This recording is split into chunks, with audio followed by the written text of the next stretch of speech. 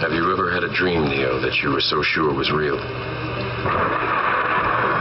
What if you were unable to wake from that dream? How would you know the difference between the dream world and the real world? This can't be. Be what? Be real? It's going into replication. Hey, Bob. Still nothing. Let's go. Let's go. Tank, we're going to need a signal soon. I got a fibrillation. APOC, location. Targeting almost there.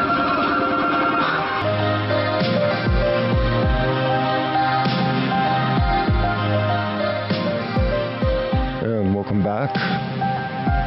I'm Randy Moggins, and this is Off Planet Radio.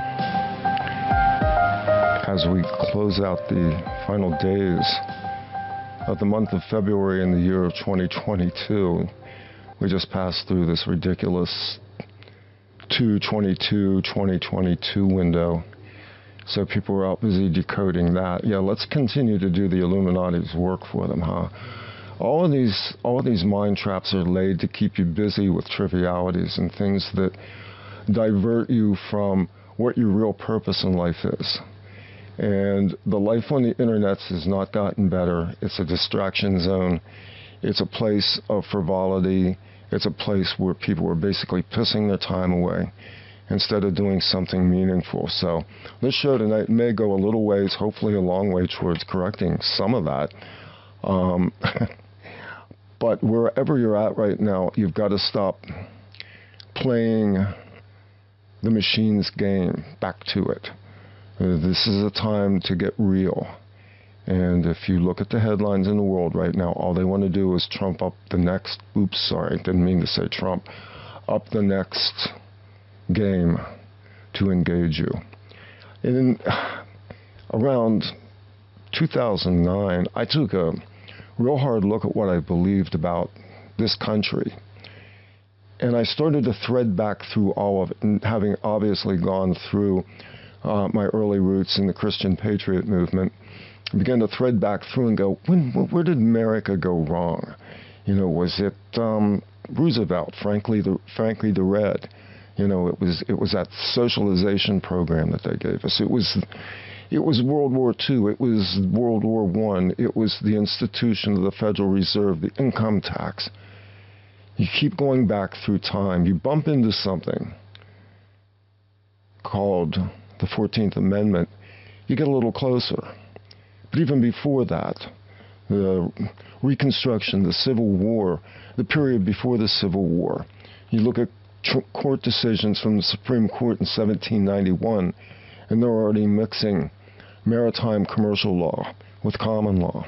Go back further. The founding documents. What did it all mean? What did it all amount to in the end? And where was America ever good? And when you look back on it, you go, in some ways, it never was. It wasn't a pure dream. Go to the Jamestown colony and look at the paperwork that's still in a glass case, and you realize all along this has been a commercial venture by the money holders of this world. To that end, tonight, my guest who is with me has spent a fair amount of his life and a huge amount of effort and diligence researching and collating information that you need to know about the past and the story of America, the story of what this construction really is, and how we begin to untangle ourselves from it. He is a researcher, a writer, an author. He calls himself a jurist, and he has authored a book that was released in, I believe, 2000, entitled The Red Amendment, and he is currently, along with being the author of the book, at the forefront of a group called the People's Awareness Coalition. And it is an educational group aimed at extricating people from the system. I'll put it that way, and he can correct it. I want to welcome back, after 7 long years, we welcome back to the show the author of The Red Amendment, LB Bork. Welcome back, my friend. Oh, thanks for having me. It has been a long time. Yeah, as I said, time Yeah. being what it is, it's kind of wild past all of us. It's good to have you back, though. It's good to talk again, LB.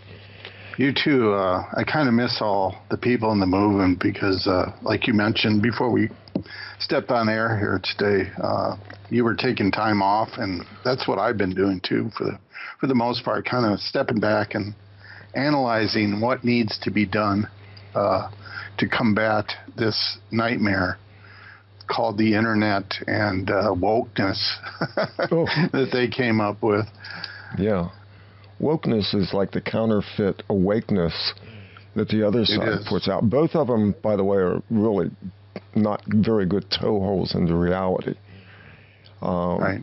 Like I said in my opening rant, I look more and more at the internet. I don't want anything to do with it because I see how the well's been poisoned now. It was a useful thing for outreach at one time to be able to locate people who were interested in change, but it's now become salted with the vile spewings of a lot of imitative, jerky, malfeasant information that's not information. It's just more ways to get eyeballs on pages on websites and on social media platforms. Let's talk a little bit about the beginning, because your beginning goes back many decades ago. Like mine, you were sort of part of this fomenting patriot movement that began, I don't know, late 80s, early 90s. But you kind of got into the movement around 1993. Talk about that. Talk about your roots, your beginnings, and where this journey took you, LB. Okay. I'm going to go back a little further because it's important for people to know that I don't put up with nonsense. When I was about 4 or 5 years old, I was asking my parents or mother so many questions about Santa Claus that she had to tell me that it was false because I had so many, scientific or technical questions about how's he get all over the world in one night? That can't happen. There's no way. It's like, so she finally had to tell me. So I've always been awake to the nonsense, and I believe that these Cinderella stories and all these things that people are told as children is just a basis or a foundation for people buying lies when they get to an adult stage, But my beginnings in the movement started, I don't know. I got a letter from a congressman when I had my business back in 89, somewhere in there. I just kind of couched it at the time, but then, like you mentioned, this patriot movement seemed to pop up in 92 or 3, somewhere in there. And I think it's all orchestrated. It's the controlled opposition that they started to bring about. Like Ross Perot, for example, is a person I got interested in, just like a lot of people got interested in Ron Paul, which I believe he was a plant also to a point. So that's what got me going. I kind of shelved it. Like I said, I had a business that did pretty well, was doing well, but it was getting harder every year to handle things. And I can't imagine how people run a business today. It's got to be next to impossible. But I foresaw that, so I closed the business back in about 96 and got into talking with different people and things. Before that, actually, a little bit, about 93, like you mentioned. But I stopped listening to Patriots about 96. And that's when I started to look and do my own research. Because, like you've noted to me, that there's a lot of disinformation out there. And when I was looking back at how things work, you have my book, The Red Amendment. And if you look and research the 14th Amendment, which that's a reference to, there is nothing on sections 2, 3, and 4. There are very little if you do find anything. Most of the influence or impact is on Section 1, which has created the main damage, but no one's analyzed 2, 3, and 4, and the courts surely haven't. And it's kind of cryptic. And that told me, or it tells me two things. People don't do their own research because no one's written about it. Not even lawyers or judges haven't. Law reviews can't find anything. Matter of fact, my book, or one of my writings, getting off track here a little bit, but one of my writings, Treason by Design, has showed up in thesis papers for law schools. Oh, interesting.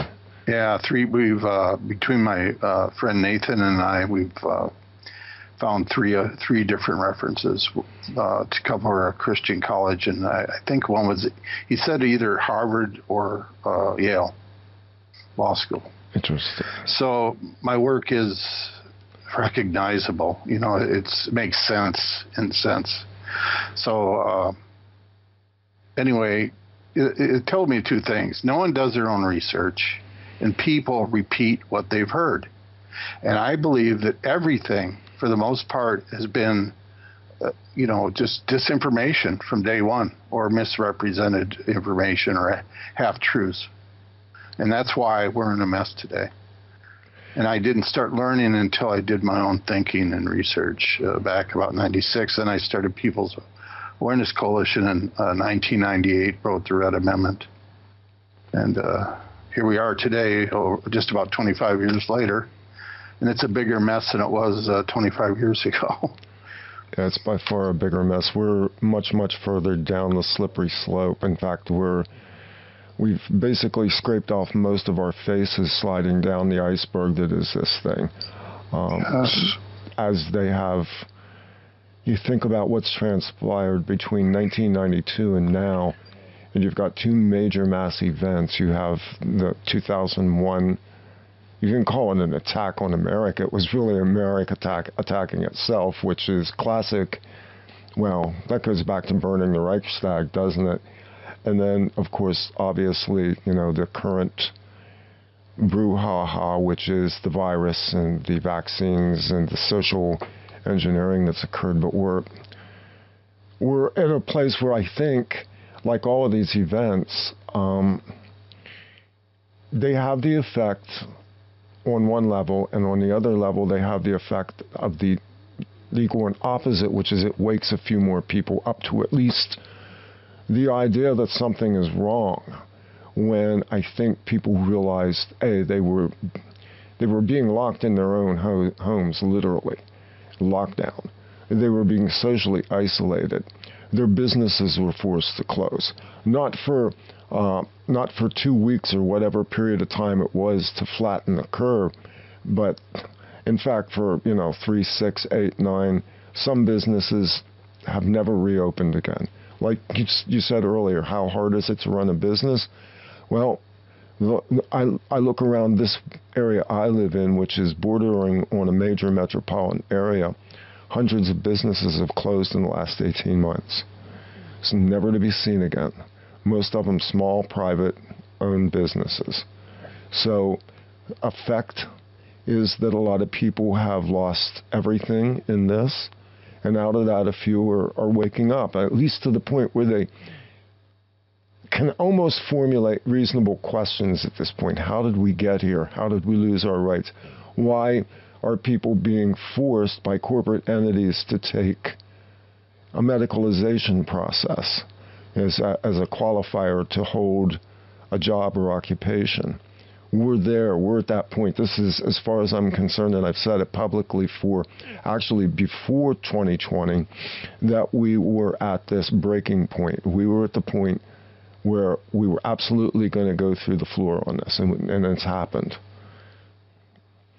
And so in all of that, you're looking back on this periscope of history in your own time and realizing that pretty much everything you were taught was skewed either deliberately or because people parrot what they've heard, and you began to do your own research out of your own leading that there was something deeper than this. So as you go into this, you published the Red Amendment in 2000. There's a lot of time there. What was the formative thinking that you went through as you went through doing the research for this? Because there's a phenomenal amount of research within the book and within the work that you put out through PAC.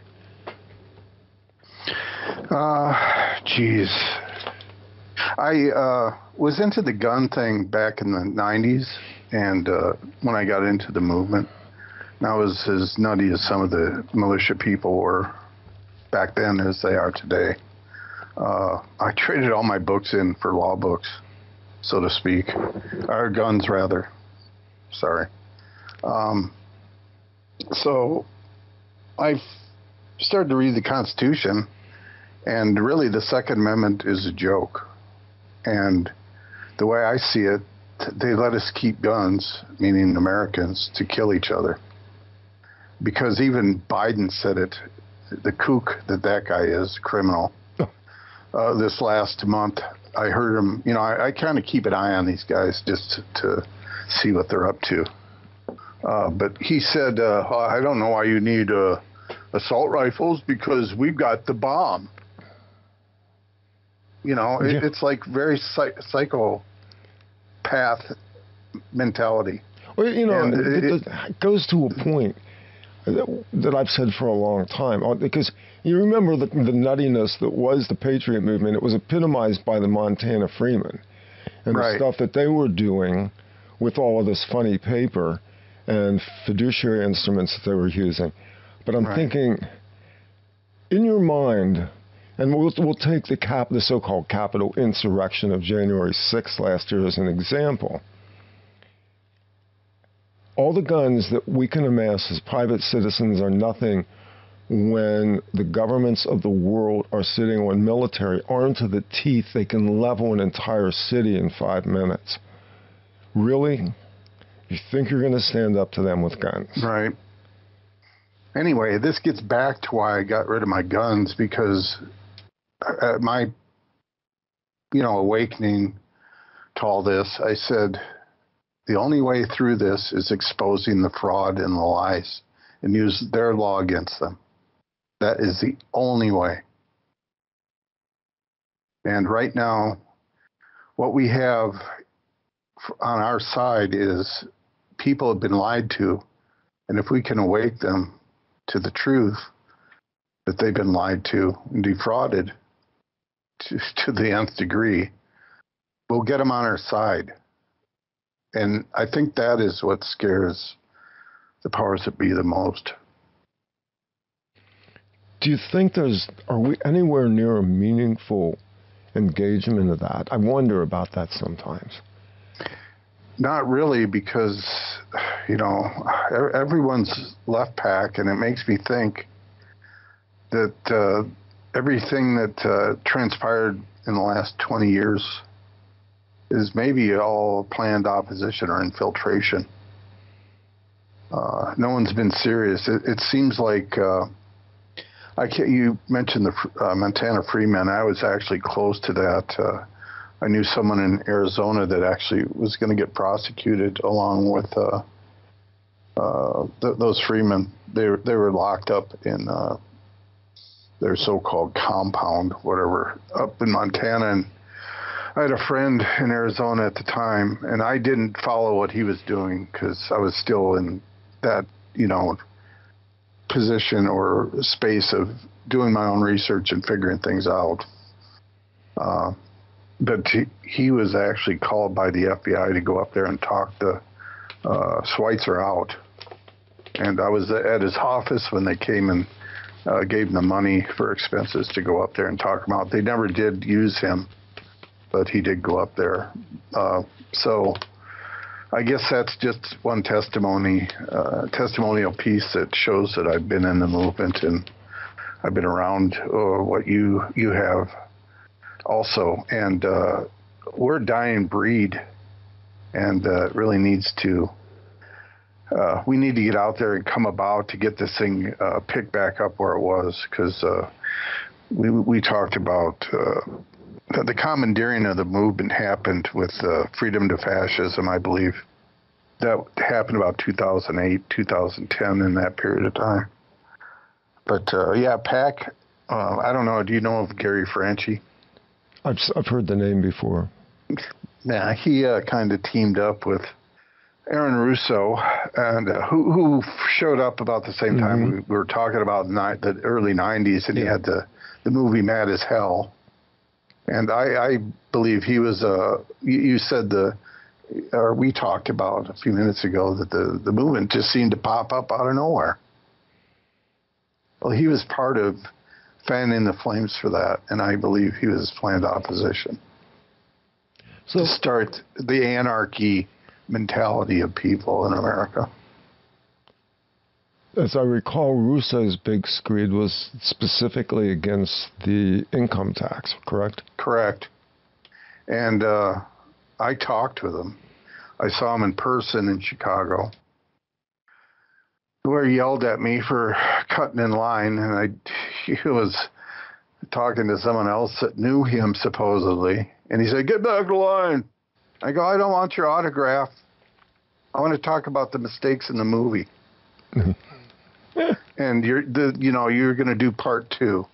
I want to be on part 2. And nothing transpired. He was an operative, man. Freedom to Fascism was meant to get people screwed up and commandeer the law movement and turn it into a political movement. And they did that effectively with Twitter and Facebook and the I can never say that word, millennials? Yeah. The millennials, yeah. Yeah, they've totally got these people messed up. All they do is, like you said, gossip and waste time on, the internet. And that's what's happened. Yeah, I was watching it happen. And I know you were too. And that's why I think we both just kind of stepped back and tried to figure out what needs to be done. And I know what needs to be done. Us dinosaurs have to pick this back up.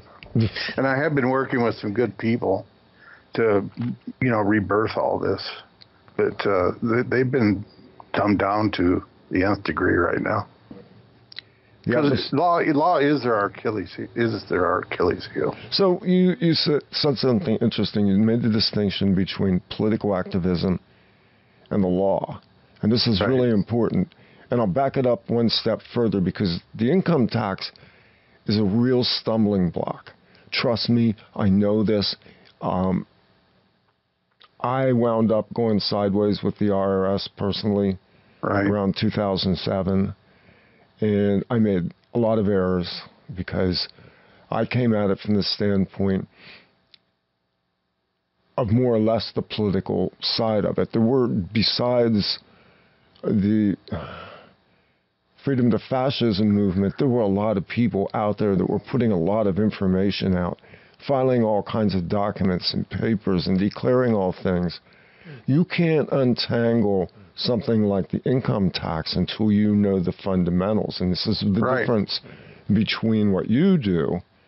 And I have to say you at this point, because you're the one man standing in all this, that you unravel it from the back end where this whole thing was tied together in this giant ball of thread that was tossed at us as a country. I went back in time far enough to realize that whatever purity there was in the establishment of the republic, so-called, was also, there was within that a certain level of authenticity, but at the same time it was sort of sown with seeds of its own destruction within it. And that being, I would start with the Bill of Rights and even the Constitution itself as being spectacularly flawed documents that really didn't do what they said they would do. What's your take on that? Well, definitely there were problems with the Constitution. I didn't start to learn until I went back and looked at research, such as Soames' Institutes of Roman Law. I had to separate them from Vattel. Yeah. But that's how I did my research. I would, all these patriots are saying, oh, you got to read case law. so I did.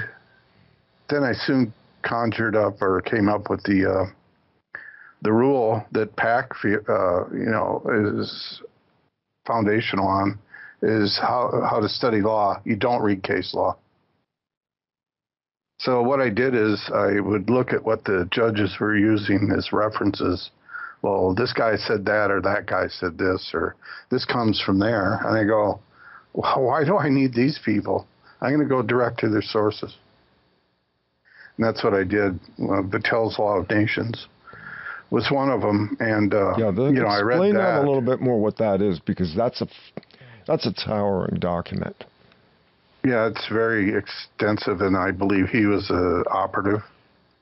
I think he put it together as kind of a preemptory rule book for the overlay they've done with all the countries in the world, which is basically based on the Communist Manifesto. So they could control things and operate in a certain manner. Of course, the Law of Nations goes all the way back to the Roman Empire and periods before that with the Greek Empire or Greek Republic. And he put that book together to control the nations. It's called Just Gentium, Law of Nations, Justice for Nations. And it's interesting that Gentile and Gentium kind of have the same, same meaning. Wow, that's interesting. And that gets back to the synagogue of Satan, Satan controlling everything, because they're not considered a nation, ultimately, except for fake Israel. That's a whole other story in itself. It fits with the Bible and what some of the members of that religion, which is divided as Christianity, have, But again, that's getting into real deep things. I don't know if we want to go into that tonight. We can always go there later, because that was my early days on shortwave radio, was talking about that stuff. Yeah, obviously it's important, but it's not. See, the way I look at things, we have to deal with what we got in front of us. Yeah, because anything we do that we didn't witness or we can't evidence today, it's speculation. Because we can't trust the documents or the history that's given to us. Yeah. So we just can speculate, and that's what I've done with a lot of the past things. Vattel, that's documented. They use that. So that's something you can hang your hat on, so to speak, And that's what I did, and I started reviewing that, and I read through it, and, I read all through the U.S. Code. I read all 50 titles. Wow. I've read, a lot of court opinions and cases, and basically the way I do things is I'll skim it, I'll read the first part of something and the last part and just skim the rest of the document to save time, because it's a waste of time. And I told you before the show, I don't read, and I don't read to the point where I'm reading the adversary's opinions, be it 1984 and Animal Farm and all these controlling documents, because they're just opinions and programming people. Yes, they have truth in them, and I like to use that. I was going to bring up the Matrix. You had it in your intro. Yep. And that was disinformation or programming also.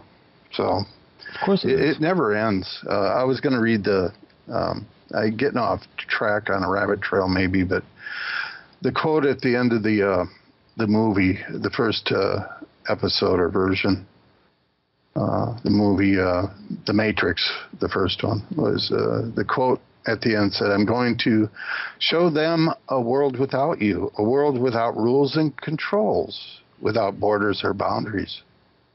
A world where anything is possible. Where we go from here is a choice I leave to you." To me, that's anarchy. And if you look at these people that are doing a lot of this, they have a thing called anarcho-capitalism. Mm-hmm. And it was funny. I just rewatched a book, it was not a book, but the book, The Anarchist Cookbook. The author was William Powell, I believe. Yeah.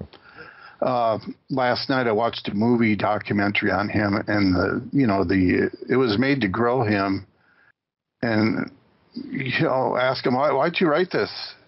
It's destroyed a lot of things.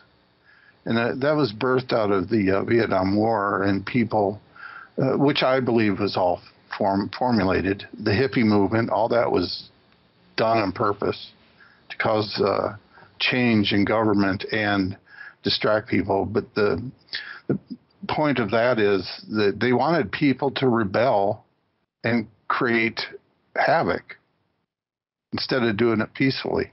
That is part and parcel of the communist way. So I don't know for sure. I think he was operating honestly, but who knows? Because his dad he worked for the United Nations. Mm-hmm. Yeah. I can't help but think that it was put out there to raise havoc. I've found this to be a consistent pattern, even with this show, up into, I would say, the last few years, of people that occasionally have been on the show, and when I looked more into them and saw the people that they were affiliated with and the organizations they worked with and their various activities, I had huge questions about how they could have such a zeal for so-called freedom when they were working for the very oppressive organizations. And it usually winds up somebody's working for the UN somewhere along the way, which is one sign.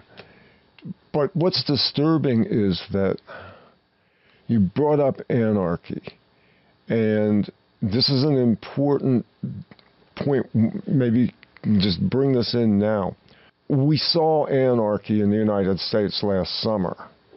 We saw it in the streets. It was funded anarchy. It was funded basically domestic terrorism on steroids. All of it stagecraft, all of it designed to destabilize the already fragile psyche of the American people specifically, because I'm talking about obviously BLM and Antifa and the burning of, city blocks and the sacking of businesses and private property. And the question becomes then, how do we approach having a structured, organized, civilized society when the very institutions that we have now are actually the sponsors of these types of programs? In other words, how do you bring law out of a lawless organism?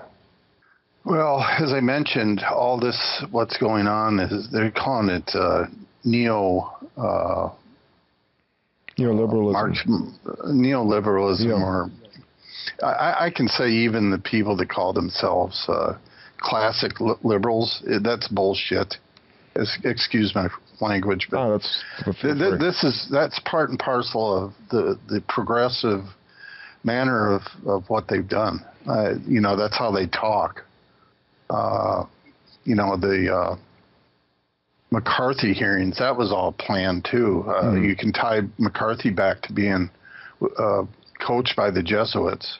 That was a dog and pony show to send Americans off the scent of communism being installed in America. And anyone that questioned that would be, pegged a kook, like they did McCarthy. He was just a useful idiot to get that pushed through, to squelch the growing communist faction that was growing, with FDR, like you said, in the introduction.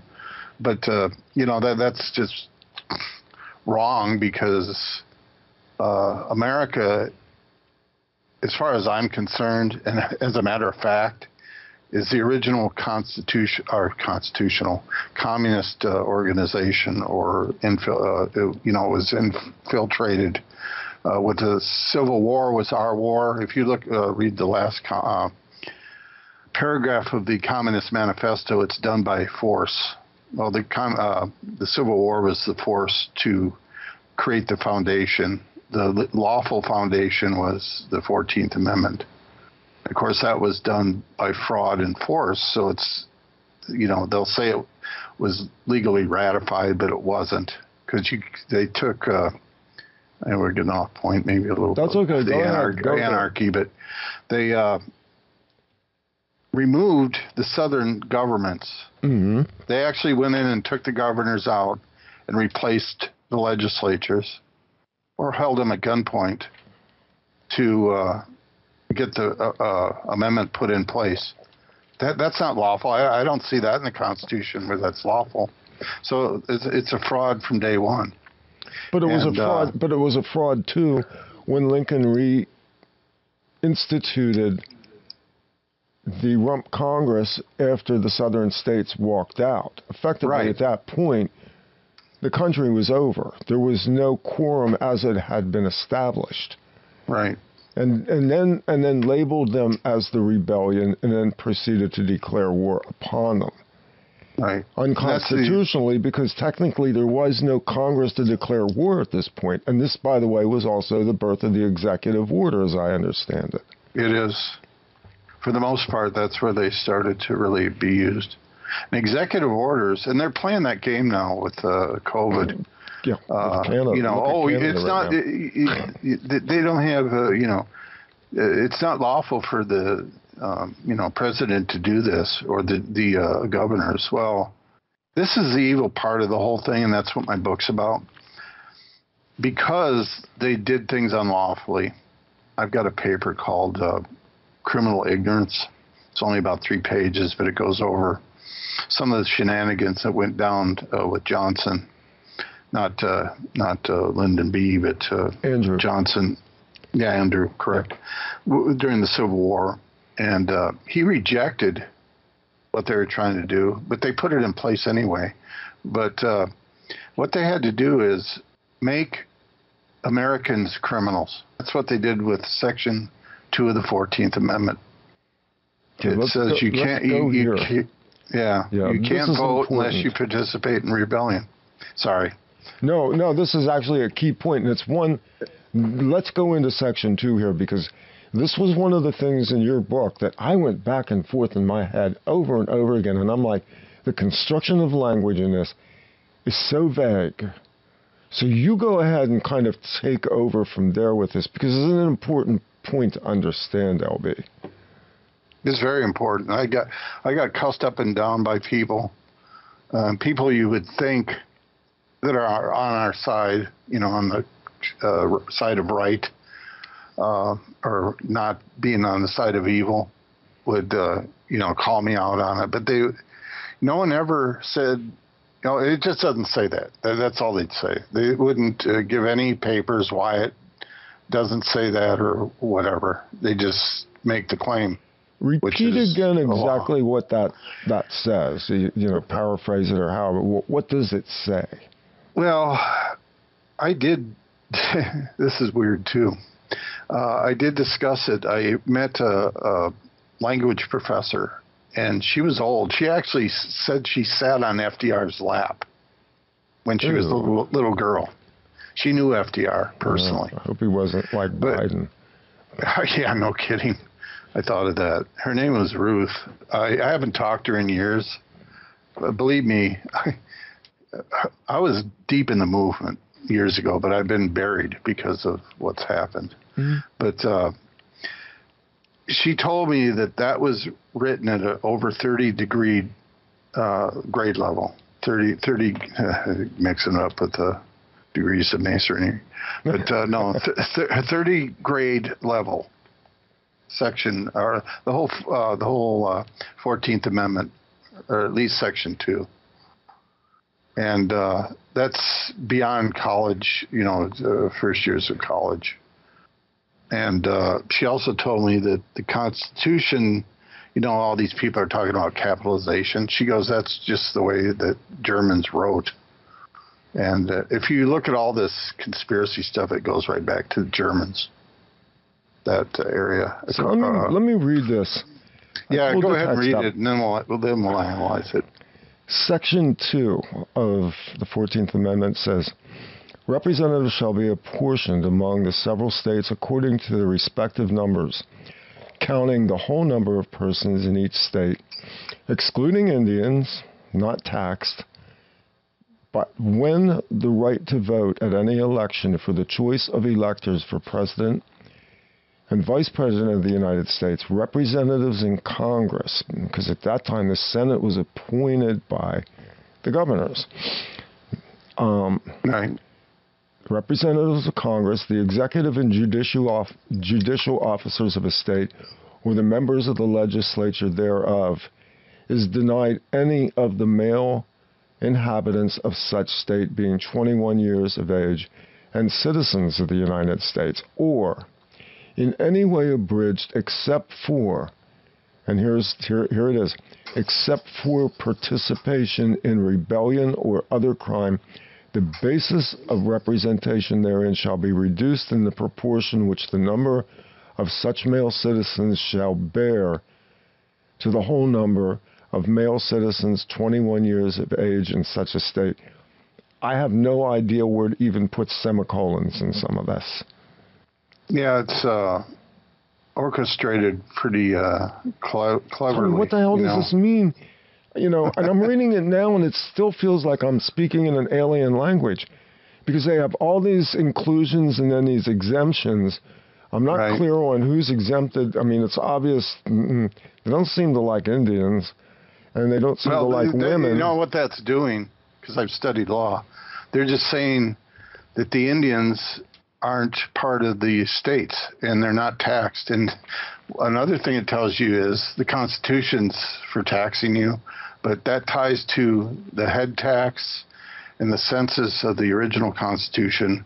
And if you look at any Constitution today, they'll say they haven't repealed any of that. They just overrode it or had it overwritten by Section 2 of the 14th Amendment. So they were going to replace the head tax, which is, they tax everyone for being alive and whatever.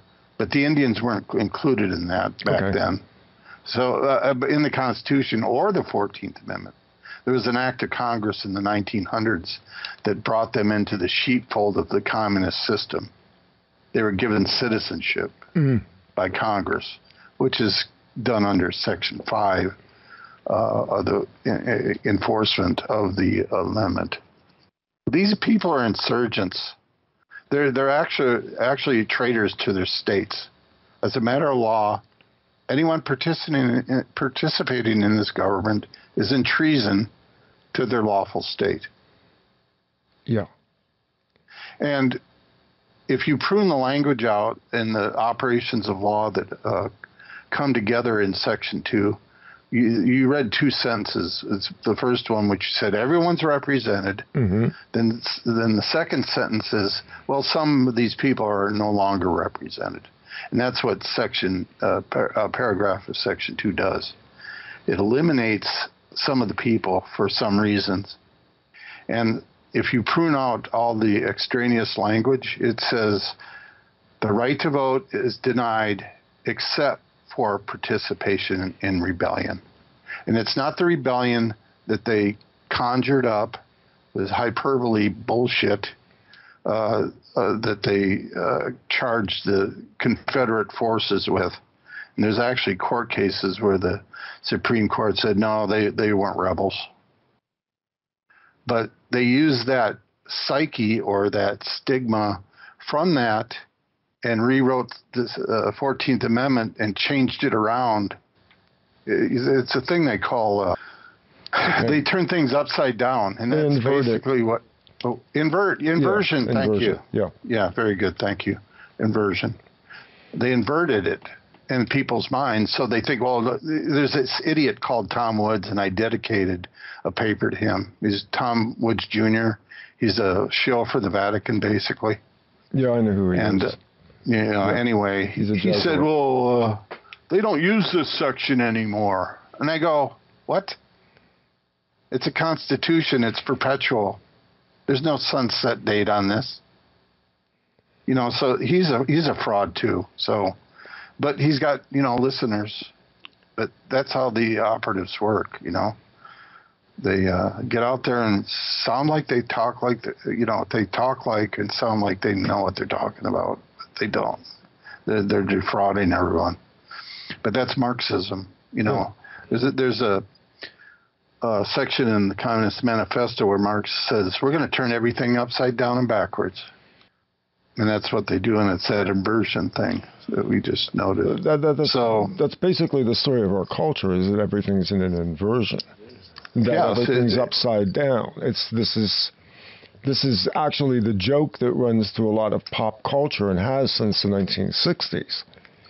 Look at the Beatles lyrics and John Lennon saying nothing is real and we'd love to turn you on, and there's all this that's laced through the culture. Like I said, I'm a victim of my own cultural literacy sometimes. I'll appropriate it, but I'd like to think beyond it. And I understand a lot of people who listen to me understand I use these inversions as a way to kind of watermark the content, because it's like they understand that I know that that's bullshit, that it's an inversion, but let's use it anyway because the words themselves can actually be redeemed through a thought process that brings you back into alignment again, rather than embracing the corporate lies that we live by. All of that said, I want to bring this back again to, this, because I know that you and I probably in the early days of our online association, we kind of went at it over some of the things that you said about anarchy and stuff, because I actually had for a long time considered myself a soft anarchist, meaning I don't embrace any structure of government and seeing oneself as being sovereign within ourself. And I think you're more on the line of there is a structure, it's already in place, and we need to reinstitute it. Tell me if I'm wrong about that. No, you're right. One thing that there's a guy named Lee Brobst. He did a lot of research, and he wrote a paper called that I ran into, I don't know, 96, whenever it was, 97, when I had a chance to get on the internet. It was probably almost when I was doing my research. It was probably 97, somewhere in there. He wrote a paper called USA, the Republic That No One Lives In. I think that's the title. I'm bad with verbatim quoting. I wish I had that. Yeah. But anyway, he mentioned an act called I don't know. It's called an act for the rights of Americans in foreign states, something to that language. But anyway, I had already determined by reading the code and studying law that people had to expatriate or get rid of the U.S. nationality that they assigned under the 14th Amendment. And there's a lot of acts that did that. But this Brobst, I didn't see the root or the act for that where all this came from, which was in the code, which I appreciate Brobst finding it. And to be honest, I spent little time in law libraries because you could get documents on CDs and such back then. So I didn't have to go to law library. But it was so important to me that I went to the ASU Law Library and made sure it was true. I looked it up. But anyway, I refer to it as the Expatriation Act.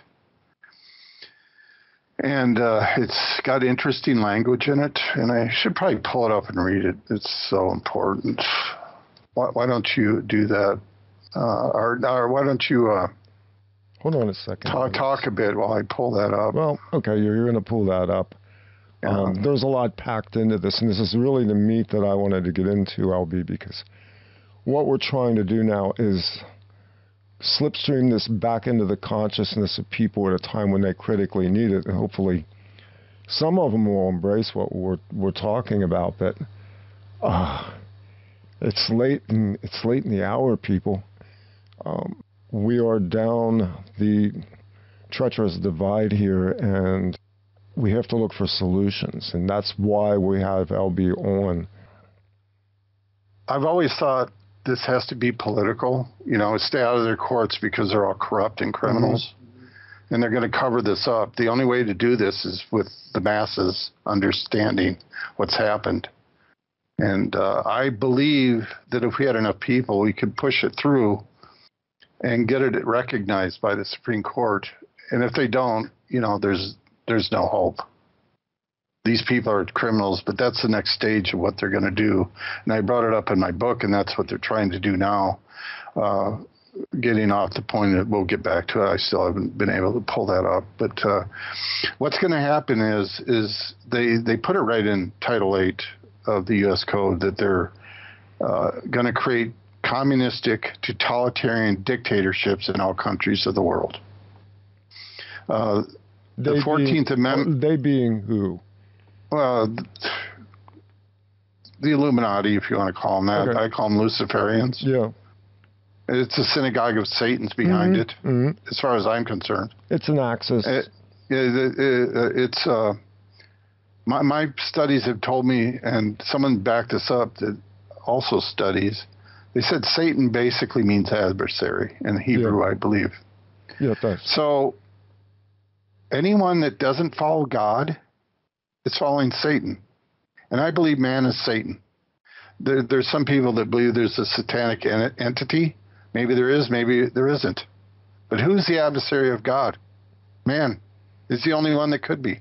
The synagogue of Satan is the people that are guiding people away from God and natural law. Mm-hmm. And that's what I've come up with. I've told this to a few people.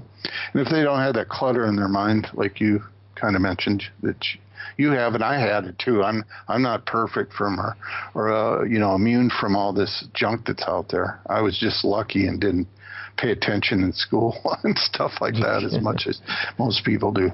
So I wasn't brainwashed with the crud that these people have pushed on us. Like you said, it's in the music and everything. And the Beatles were part of the communist revolution, but they don't even, I don't even know how much they knew, I don't think they knew much. I don't think most people who are tools understand their tools because they're given a comfortable lifestyle. They're given whatever they want. Right. You see, sold their soul to the devil. They sold their soul to man. That's the allure to all this. Evil isn't what most people think it is. Right. It has a guise to it. It appears as like a comfortable life. It appears as a life that you'd want. I mean, how many people dream of growing up and becoming a rock star or a movie star or something like that. And if you look at these industries, it's a road of death. I mean, there's just bodies all over the road from this. Well, that's how you know, because that's what the adversary, that's what Satanism is. And I don't have a problem saying that, because there are real world Luciferians that operate. I've known this since I was a kid, and I was warned about this by my grandfather, who was a fairly high Mason, about how the operations of this system work. Now, he was part of it. Most of my family was part of it in some way. We're all part of it in some way, and the most important thing is extricating ourselves from this. How do we do this? How do we get ourselves extricated from this system?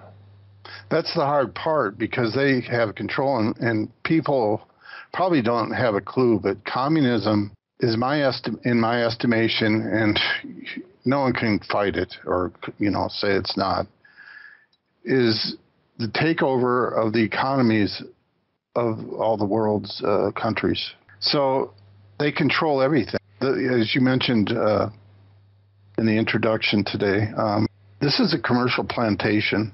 That they started this off as a business enterprise. The Constitution basically represents a business enterprise. Mm-hmm. That's it. It's simple as that. And it needs to be done away with and replaced with a federal constitution of the people. And that's where the Ring Project goes, to educate people, and it suggests that. But I'm going to be putting up a notice that goes into these issues pretty quick here, and expose this and basically call them to call them down on the fraud, and get people educated. The only way this is going to happen is if people start working together, and that's why I get so upset. And I don't know. What's your opinion on, I don't hear from any of the people. There's been thousands of people that have gotten the Red Amendment, and I don't hear from them anymore. Are they afraid, do you think? Yeah, or I think I'll tell you what. I'm sitting here, I have my spiral-bound copy of the Red Amendment in front of me. It's pretty dog-eared and tattered and highlighted, and Post-its. On one level, it's intimidating. Most people are mentally lazy. Most people are lazy in general. And it throws down the gauntlet, at the very least, that you're left with the conclusion that this is something you don't want to be a part of. And what I've been telling people for years is you go through a process of awakening. Everybody's different. Everybody has their own speed. They have their own emotional environment they operate in. But the biggest thing you're going to notice is it's going to hurt like hell. It is not fun. When you wake up and you start to realize that the system, the world as you know it, disregarding the cartoon antics of The Matrix or V for Vendetta type stuff, this is not that movie. This is not a romantic journey here. This is somebody throwing cold water on you, laying in a nice warm bed. It's not fun. The other side of it is that I think there comes this resistance to the idea that you're going to have to think for yourself and work for yourself and navigate a system that doesn't have any clear borders. Because the law system is as fluid as anything I've ever seen in terms of how courts operate, legal documents are filed. The operations of government are not as linear as we think they are. It's almost like a giant amoeba sometimes in the way it seems to subdivide. But my takeaway from the Red Amendment is it's a book that you need to sit down with, read parts of it, process it, and go through it very carefully. It's very well structured, it's very well written, it's annotated, it contains within it a huge amount of information. The information itself isn't what I would call the catalyst for change. It catalyzes you to begin to conceive how you can begin to operate in this. And I guess having said that, one of the things that it's left me with and what PAC has done over the years is that we kind of have a structure for this maybe, and we need to begin to cement that. But the reason why it doesn't work is because exactly what you said. People are divided. Look at the world right now. Look at the divisions that have been laced into our psyche as just a result of this so-called pandemic, or the political divisions that have taken place. I mean, which stooge president do you want to vote for next? We want our stooge president back from the previous term, the one that they stole the election from him. It's like, everybody steals elections. Are you kidding me? The greatest hero of the 20th century in some people's minds, JFK, stole the election. I'm sorry, that's just a fact. Elections are stolen all the time. They're stolen by definition when you read the Red Amendment. Well, that's the problem. People don't realize that they've been set up. And I've got that section of the Expatriation Act up. I can read it and explain it. But Section 2 turns people into criminals where, in a sense, they're turned into slaves. And they can do whatever they want with them, the citizens of people. That's the psyche of the government. Can you send me a link for that then, so I can put that up with this? I'm reading out of a document called I Have Some Questions. Okay, go ahead. I've got tons of writings. They used to get a lot of hits and shared, but they've died too. Yeah. It's like PAC needs to be rebirthed, and I'm doing it with the Ring Project. Is what I'm trying to get done. But again, we need people on board.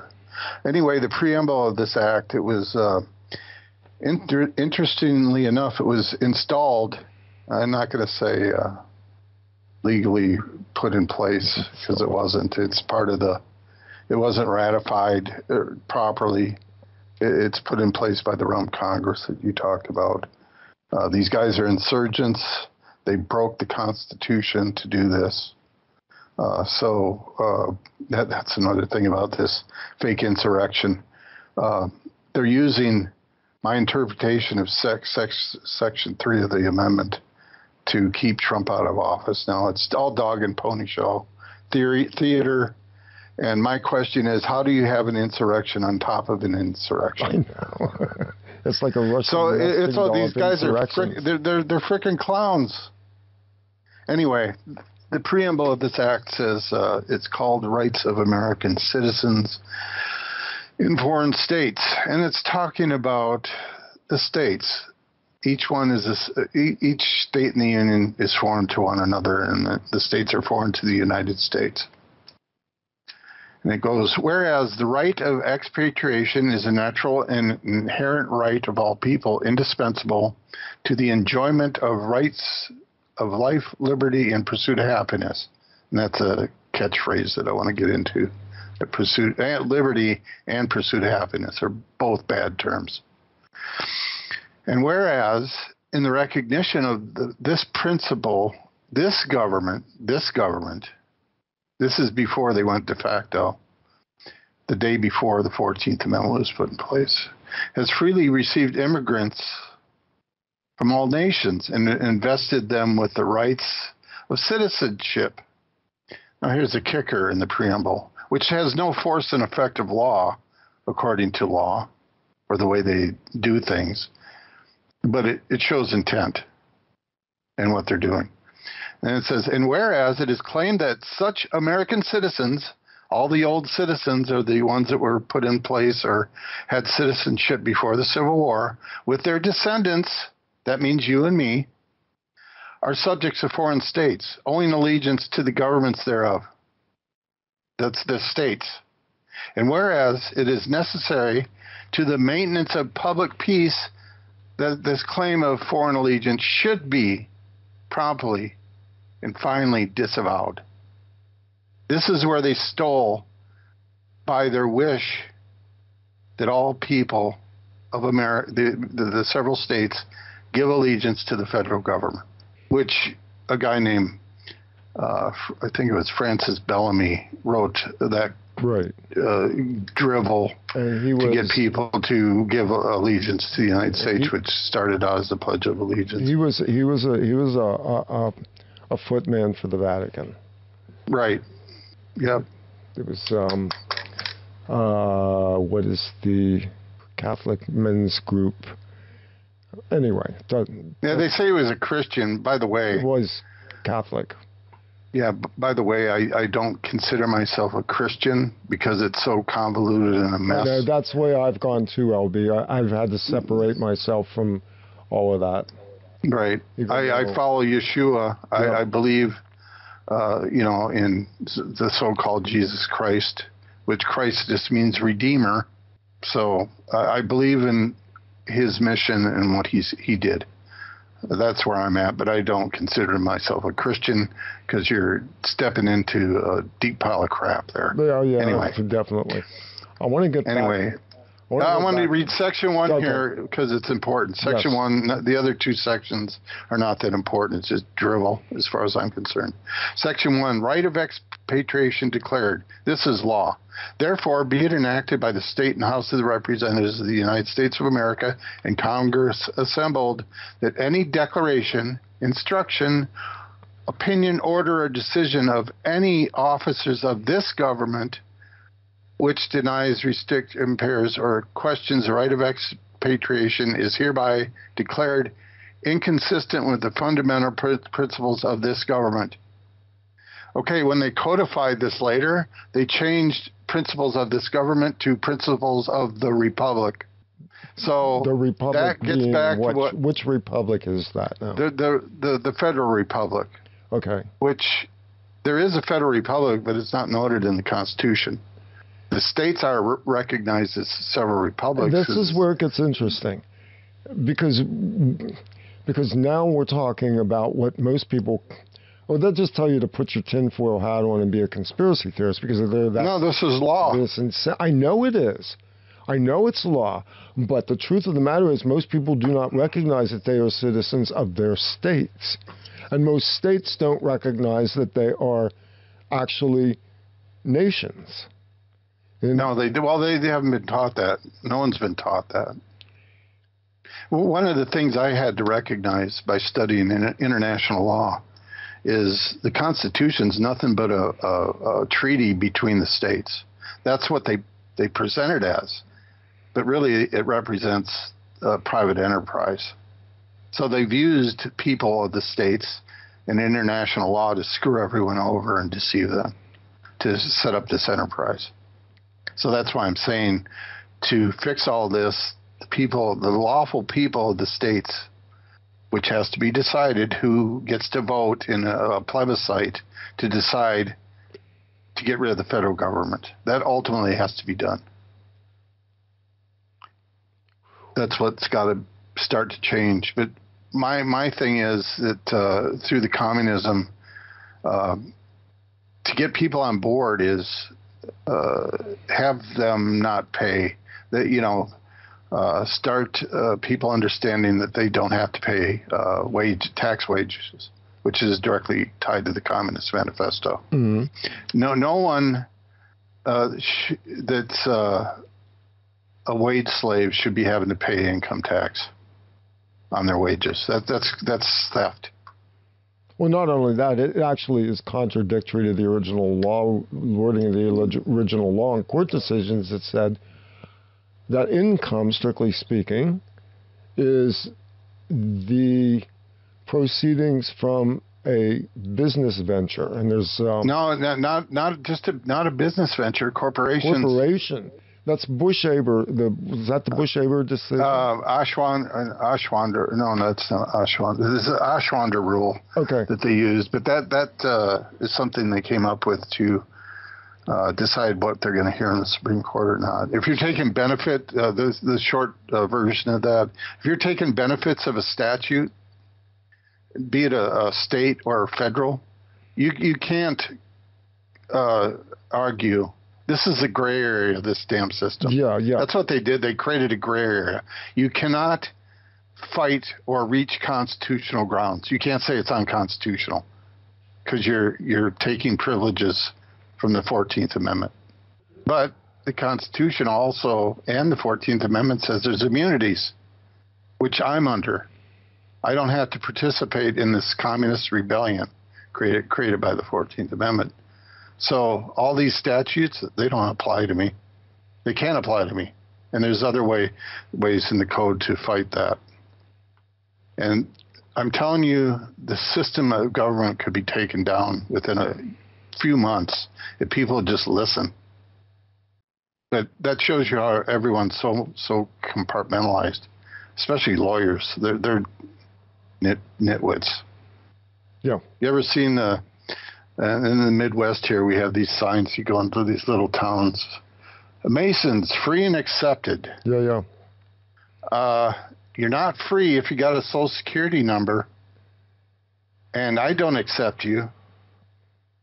So I don't know where they get that from. I guess that's something they just claimed. Well, they got those little signs everywhere. That, to me, is the equivalent of a dog pissing on a tree to mark its territory. Yeah, well, they're criminals. Yeah. They're all evil, and I'm sorry to hear your dad was one of them. Oh, my whole family was. Yeah. They're just useful idiots. They are, and unfortunately, that's part of the mind control that they've sown into the culture. Right. Their minions are out there. So we have this predicament where extrication from the system.